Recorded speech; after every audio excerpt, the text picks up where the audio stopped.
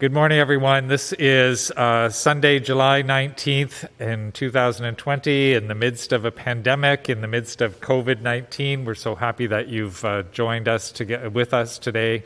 Once again, thank you for your support. Thank you for tuning in. And even though we can't be together, it's always a pleasure to be together in this way as best we can. As you can see now, the medical officer of health has asked us to wear masks on inside, and so we are doing that as much as we can. For preaching, it's going to be a little bit difficult, so I expect I'll take my mask off for that, but generally speaking, that's what we're doing today.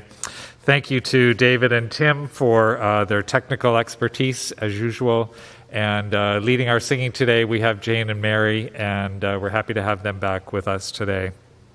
So now we'll hear the prelude, and then we'll begin our worship.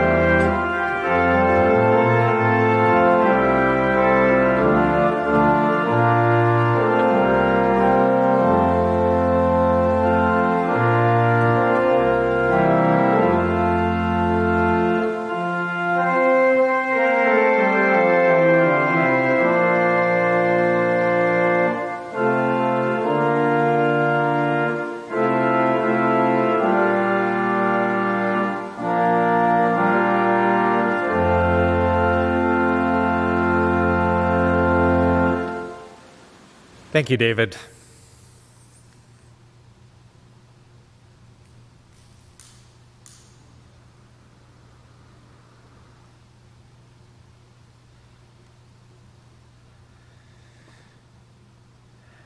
We live in the light of Christ. We live by the light of Christ. We live with the light of Christ surrounding us, holding us, and blessing us. And so now let us worship with the light of Christ. We're going to begin this morning with what I call 6 gestures of morning praise. Many of you may already have an exercise regimen that you do in the morning. This is one that I find when I do it and remember to do it, it is a very good grounding exercise. And I'll show you the motions, and then I'll go through the meditation. It's not very long, and it's actually very simple to do. And by the way, if you have mobility issues, you would want to probably stand behind a chair and use the chair for stability. So the first action is simply reaching up toward the heavens like this. The second action is just a gentle movement down to the side like this. The third action is to bring your hands around to the front. The fourth one is to cup in front of you like this. The fifth action is one that most people vary depending on their abilities. It's actually to touch the earth. But what I often do is I just bend down like this. And then the sixth action is to swing your arms back up like this and form across your body like this and bow. So let's try that, and I'll read you the meditation, and then during the week you can practice this on your own. So as I reach up above me, I feel my soul rising with the dawn. And then as I reach out beside me, I notice all that is within my field of vision, and I practice compassion for everything that I see. As I reach in front of me and extend my arms in front of me, I offer all that I have and all that I can give to the life of the world and the life of those around me. And then as I cup my hands in front of me, I hope that I'm able to accept everything that is coming toward me today. As I reach toward the earth and touch the earth, I'm filled with gratitude for all of the gifts that I have received so far today. And then as I bring my arms up and cross them in front of me and bow gently, may I be a light to the world, and may your light shine through me, O God. So I hope that you'll give that practice a try during the week. We're going to now sing our first hymn, which is 232 in Voices United, Joyful, Joyful, We Adore You.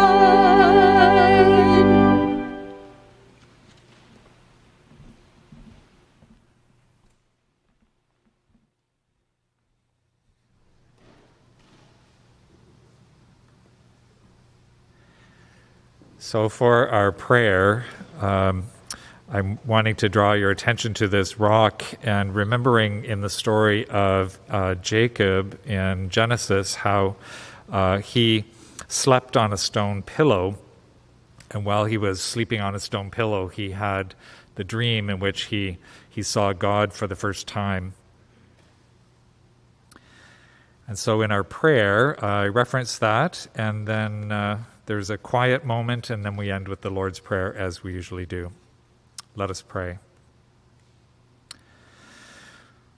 O God, did Saint Columba really sleep on a stone pillow all those years in his monk's cell as Jacob had? We would never choose such discomfort. Some of us search a lifetime for just the right pillow. Most of us prefer not to think of things which make us uncomfortable. We do not like awkward silence. We shrink away from things which remind us of our foibles or mistakes. Other times we hold back when we know we should move first. We lose trust in others, in ourselves, and in your love, O God. We hope a problem will go away if we ignore it long enough. In all these times, we have not been gentle with ourselves. Yet you, O Spirit of love and blessing, you are present. You are always present, even in the worst times of our lives. You walk beside us even when we feel like we have failed. You speak to us in nature or in the depth of our hearts. Your calm energy has never abandoned us. And even in COVID time, this restless time, this time of many stone pillows, you are there in our lives. Your love surrounds us and comforts us. Your peace leads us. You fill us with quiet strength. In these moments, let us remember those who are going through tough times, those who are grieving, those who are lonesome, those who are isolated, those who are at wit's end. Let us remember our children, now long away from school and routine. Let us remember frazzled parents. Let us remember those who have lost their jobs. Let us, in our hearts, be full of gentle energy and find the way to assure them that they are loved. Now let's take a quiet moment of prayer.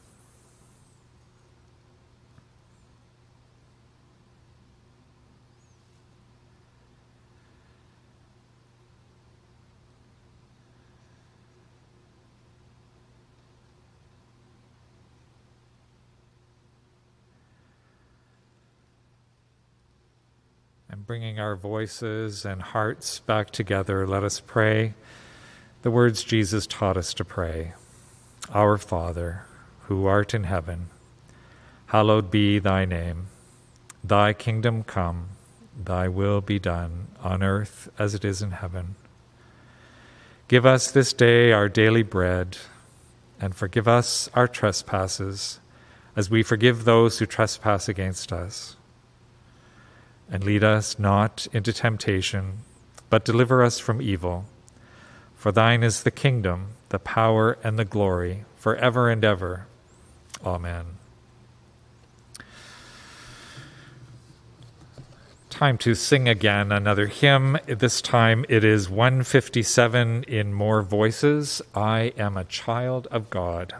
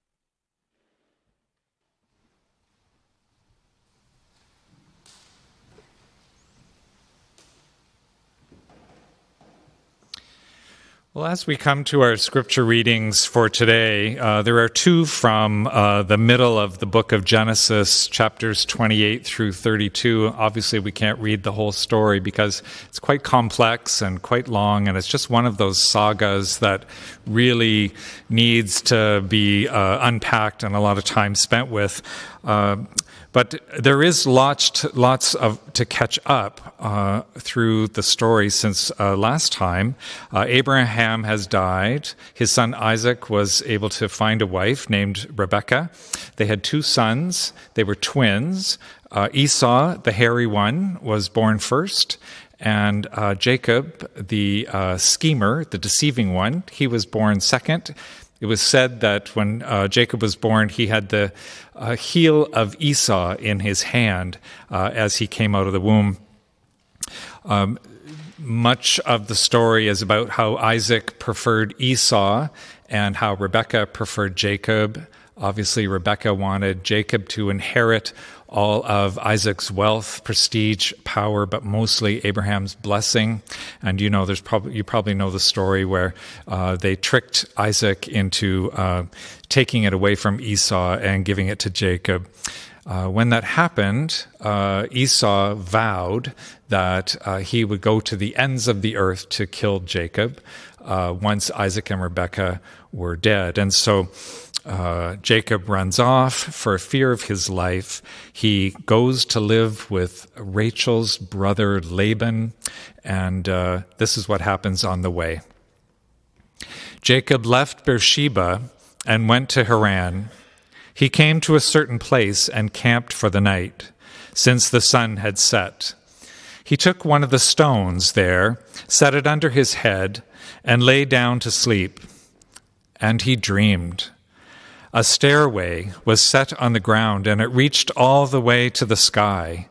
Angels of God were going up and going down on it. Then God was right before him, saying, I am God, the God of Abraham, your father, and the God of Isaac. I'm giving the ground on which you are sleeping to you and to your descendants. Your descendants will be as the dust of the earth. They'll stretch from west to east and from north to south. All the families of the earth will bless themselves in you and your descendants. I'll stay with you. I'll protect you wherever you go, and I'll bring you back to this very ground. I'll stick with you until I've done everything I promised you. Jacob woke up from his sleep. He said, God is in this place truly, and I didn't know it. He was terrified. He whispered in awe, incredible, wonderful, holy. This is God's house. This is the gate of heaven. So first thing in the morning, he took the stone that he had used for his pillow and stood it up as a memorial pillar, and poured oil over it. He christened the place Bethel, which means house of God. The name of the town had been Luz before then.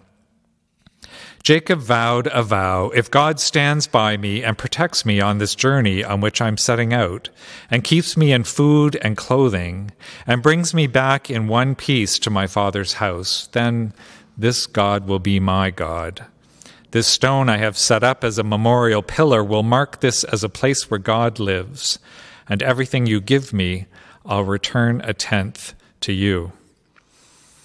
It took 21 years, and having had at least 12 children with 4 different women, 2 of them his wives, Leah and Rachel, it was time to go back to Canaan and to take claim of his inheritance, the one he had stolen from Esau. He knew he would have to face Esau once and for all. He was part bravado and part fear. Along the way, he went off by himself one night so that he could be alone with his thoughts. This is what happened. During the night, Jacob got up and took his 2 wives, his 2 maidservants, and his children, and crossed the ford of the Jabbok River. He got them safely across the brook, along with all his possessions. But he stayed behind by himself, and a man wrestled with him until daybreak. When the man saw that he couldn't get the best of Jacob as they wrestled, He deliberately threw Jacob's hip out of joint. The man said, "Let me go now, it's daybreak." Jacob said, "I'm not letting you go until you bless me." The man said, "What's your name?" He answered, "Jacob." The man said, "No longer. Your name is no longer Jacob. From now on, it's Israel, which means struggle with God. You've wrestled with God, and you have come through." Jacob asked him, "What's your name?" The man said, "Why do you want to know my name?" And then, right then and there, he blessed him. Jacob named this place Peniel, which means the face of God, because he said, "I saw God face to face and lived to tell the story." The sun came up as he left Peniel, limping because of his hip. This is why Israelites to this day don't eat the hip muscle, because Jacob's hip was thrown out of joint.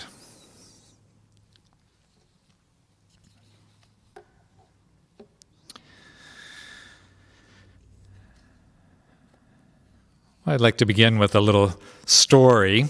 It's about an older man with whom I'd had many disagreements at church, who called me up one day and said he'd like to settle his accounts.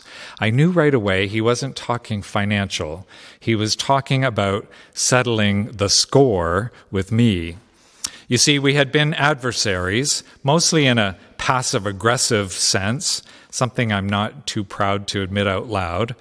He talked to his people and moaned and complained about me and all the things that he thought were wrong with me. I talked to my people and I said, feigned misunderstanding and defended my ego and my honor. It had gone on long enough that it was time to sort out the impasse and be able to move on. And Robert, that was his name, made the first move. So he came to my office, he looked me straight in the face, he sat down with intent and said nothing. But I can tell you a lot was said in that silence. And in that pregnant moment, I wasn't sure what was going to happen next. I honestly didn't know whether he might just reach over and punch me in the face or something. But I was conscious of one thing going on in my being. As he sat there, I closed my heart.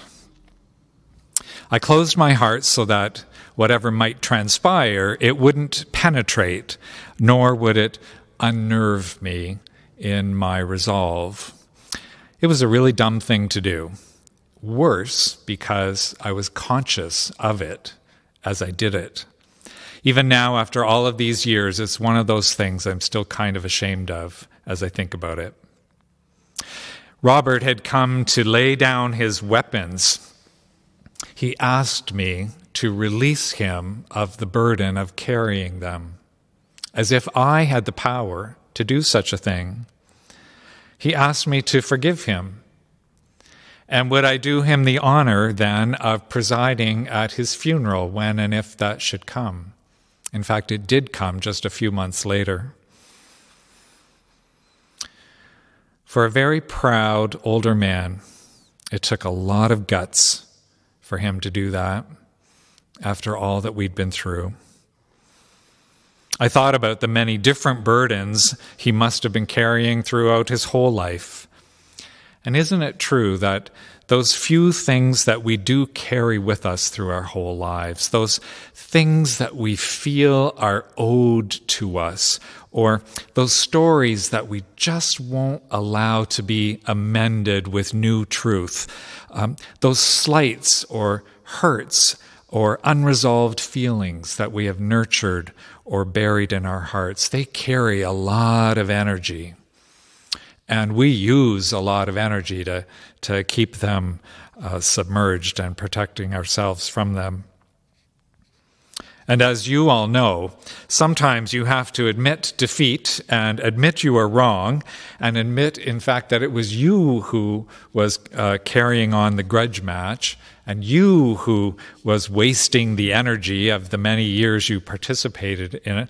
Now, I'm sure none of you have ever done anything quite so egregious, but that day, as Robert brought his open-hearted apology to me, I knew right away that something was going to be demanded of me, whether I wanted to or not. And what I noticed was that as my heart began to open, I noticed that I was able to see him in an entirely new way. His face softened. His face seemed rounder or something, and his whole body kind of relaxed. His countenance, to use a biblical word, seemed different. And so I'm so glad that you're not all sitting here in front of me as I tell this, because what happened was I cried. I broke down in front of him and cried. I think it was partly just the release of all of the tension, but as I think about it, it was mostly seeing the beauty of a man change in a moment. How can a person change in a moment? That day was one of the highlights of my life. Later, we would joke with each other about how we had found a worthy adversary in each other, someone to wrestle with. It's just that usually the wrestling matches of our lives often have very real impacts, especially when we work so hard not to resolve them. We get hurt, we nurse our anger, we refuse to learn anything about ourselves in the bargain, and then when the next person who kind of resembles Robert comes along, we project all of the same things onto that next person, having learned nothing in the first place. It makes it really difficult for us to move forward. It makes it almost impossible for us to change. What if we could just stop? What if we could just stop wrestling? What if we could just stop wrestling with each other, or, in the church context, wrestling with God, even? There's a proverb in the Old Testament that says, "The fathers have eaten sour grapes, and the children's teeth have been set on edge." So what if we just stopped eating the grapes? What if we just stopped eating the grapes? So as I was reading through the stories of Jacob and Esau these last couple of weeks, I realized that many of us are really wrestling with COVID. It's not over yet. And so we're having to wrestle with this idea of this is going to go on for quite a while. Because much of what we are discussing, and here at the church too, planning for and arranging our lives around, is based on the premise that there will come a day when there will be a vaccine for the virus, and we won't have to wear these pesky masks. We'll be able to shake hands and hug one another once again. But what if that day is quite a long time in the future? Much of our energy is focused on this future time, a future that we must admit is certainly not certain. I feel like I'm waffling between two poles of energy, the pole of the hope that this is going to end and there'll be a vaccine and we can get life back to normal, and on the other side, the despair of a prolonged period of uncertainty. And for me, I think it's the uncertainty that makes me so anxious. A friend on Facebook posted a meme calling it a Corona coaster, the Corona coaster. And that kind of summed it up for me. Well, Jacob had wronged his brother Esau in many ways. Let's just think about Jacob for a moment. Jacob was a liar and a cheat. He was a manipulator and a schemer. There are many, many stories about him in the Old Testament. And he went on to be the patriarch of Israel, right? In fact, he was given the name Israel. And the stories about him are anything but lovely. He tricked Esau out of his birthright and stole from him the father's blessing. Basically, Jacob was a wretch. He was consumed by his own self-importance. And when he was around, let's face it, there was no energy left for anybody in the room, that kind of ego need. And then when he ran away from Canaan on the advice of his mother, running for fear of his life, he stopped for the night, his fitful sleep on a stone for a pillow, a vision of angels going up and down a staircase. He said he saw God. I wonder if in that moment he changed. Can we change that quickly? Then he kept going. His life on the run was anything but blessed. He found someone he loved, a woman named Rachel, who was Laban's daughter. Laban made him marry his first daughter, Leah, first, and made Jacob work for actually 21 years on his farm before he reluctantly then allowed him to marry Rachel. And by the time we get to the end of all of these stories, we have very little sympathy for Jacob. He's a lout. He's a deceiver. He deserves what he gets. Now, in Luke's gospel, we're told the story of a prodigal son. Here, the young brother is also a lout and a deceiver.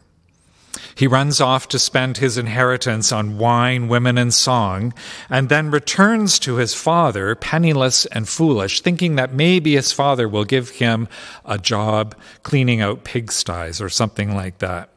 You can imagine him thinking this through, running through all the possibilities, fearing his older brother's wrath, yet somehow taking a wager on the goodness of the father, wrestling it through, so to speak. Turns out the older brother was really angry, and we never really do hear how the story ends. And that's because in this story, the character of God, or the character of the Father, is what drives the meaning of the parable. And so it's important for us to sometimes step back a little bit and realize that most of our ideas about God in particular are Old Testament ideas. Because still, 2,000 years later, that's how long it's been, we still haven't understood the God that Jesus talks about. It's a different picture. It's a different version of God.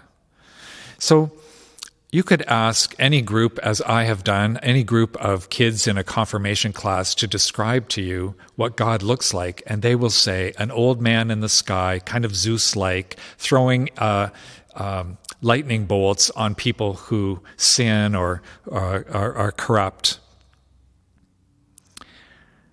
And as if somehow, as a culture and as a world, we're just not able to move beyond those old notions, because here, Jesus gives us a more complete picture of God. And I'm going to name some of those characteristics that come out of this one parable, this prodigal son parable.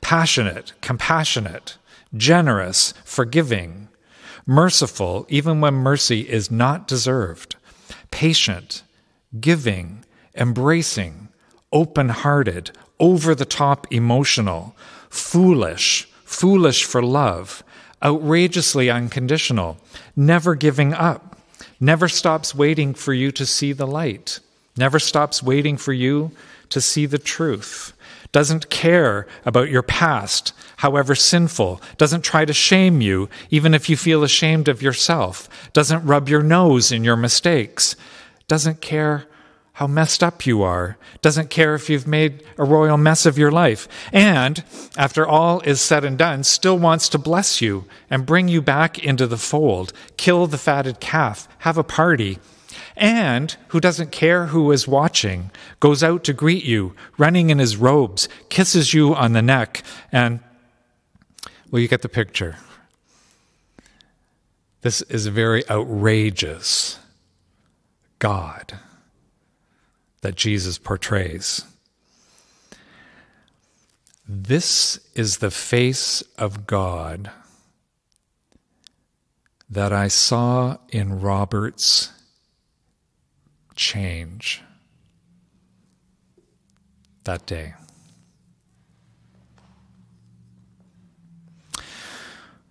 In our day, it's kind of simplistic and unscientific and non-nuanced and, let's face it, just non-trendy to talk about God in this way, especially for those of us who consider ourselves to be progressive and who aren't interested at all in a personal God of any kind.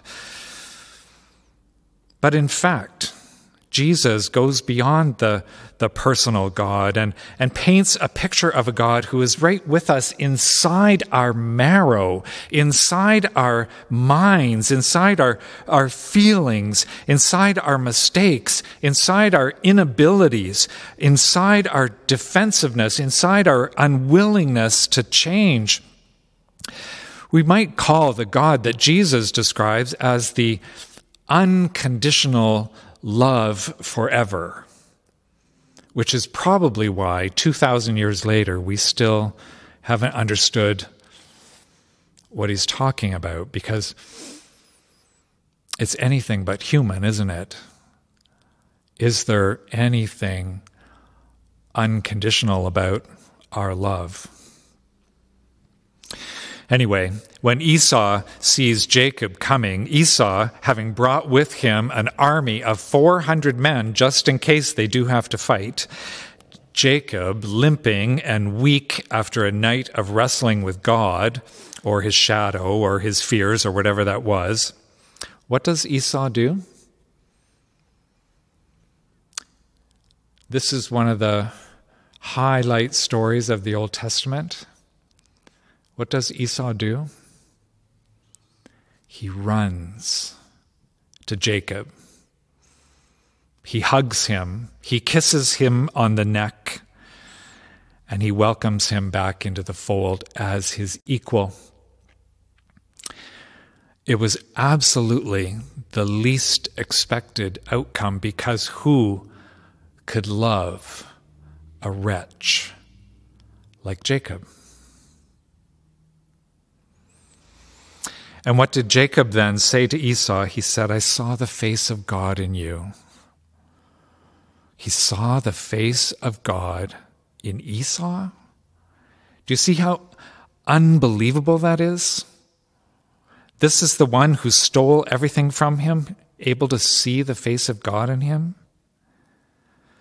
But remember, the night before, he had wrestled with that dark angel, whatever it was, and he saw the face of God, he said there, in one night.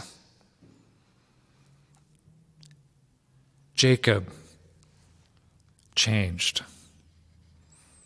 In one night, he was transformed from a wretch, a cheat, a liar, a manipulative brat, into an open-hearted child of God. In one night, he could finally stop wrestling. I've never seen transformation happen so fast, because let's face it, for me it takes years. But here's the thing. When we get to the end of this whole saga, this whole story about these two brothers finally coming together, and we're just getting ready to move on to the next part of the story, the very last phrase, Vayavo Yaakov Shalem. What does Vayavo Yaakov Shalem mean? It means Jacob emerged complete. After 22 years of wrestling, Jacob emerged complete. Have you ever thought that you have arrived at this point in your life, right now, today, after everything that has transpired in your life, all your own personal struggles, your mistakes, your successes, your failings, your achievements, your misgivings, your blind spots, your lack of insight, your profound abilities, all of those things, that you have emerged complete. And as we enter the long haul of COVID and ride that Corona coaster through whatever is in store for us, what if we carry that message? We'll emerge complete.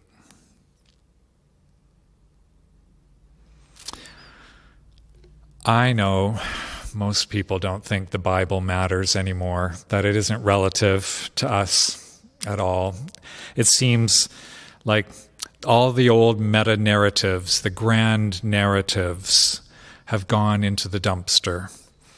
But every once in a while, isn't it nice to be able to step out of your own self-imposed box of limited expectations, or your own self-crafted narrative, however small, for yourself, focused mostly on yourself and your own needs, and to step outside into the sunrise, onto solid ground.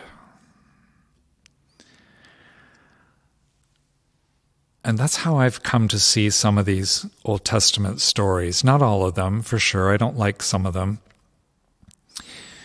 But Jacob and Esau, if it were a Netflix series, you'd be riveted to the TV. In the end, isn't it what we all wish for is a sense of completeness and to emerge from our lives complete?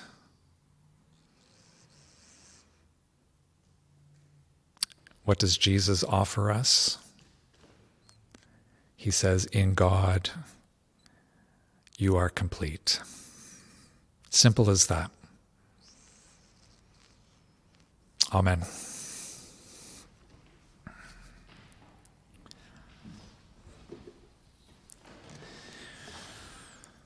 Our last hymn is in the Voices United hymn book. It's number 586, We Shall Go Out.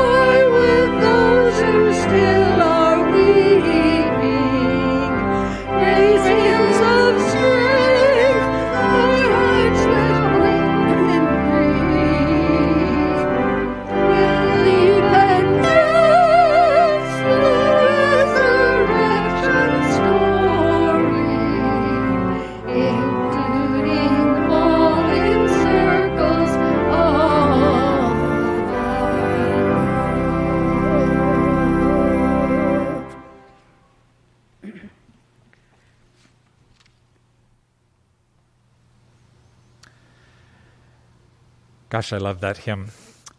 Thank you for joining us for worship today, and we'll see you next week. And as we go, let us go in the light of Christ. Let us go with the light of Christ in front of us, the light of Christ behind us, the light of Christ beside us, beneath us, above us, and all around us.